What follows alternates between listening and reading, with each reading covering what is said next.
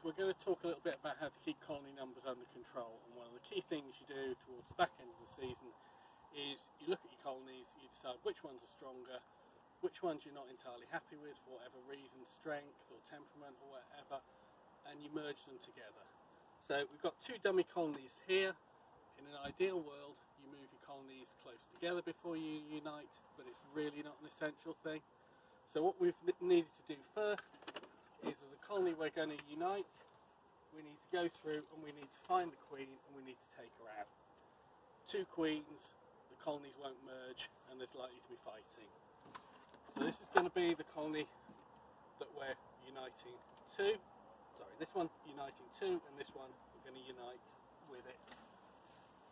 So, with this colony, it's a queen right, it's strong, it's got all of the things that we like about it.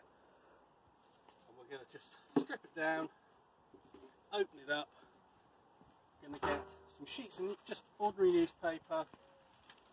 We're going to spread those on top. Because it's a small sheet newspaper, I've just taken 3 sheets there, and we're going to weigh it down with a queen excluder just so it doesn't blow off. Now, what you can do is make some very small little holes, 3 or 4 or something like that in it. You're not making great big slashes, you don't want the bees to go through it too quickly.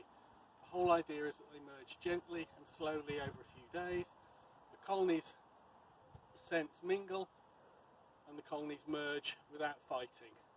It works a surprising amount of the time, 95% of the time. Colonies don't fight and they just merge. With this box, we just take the brood box and we put it on top, top it with a crown board, put the roof back on, and that's about it. If you've got supers on either colony, it really doesn't make a lot of difference. Just put the stack the way you would.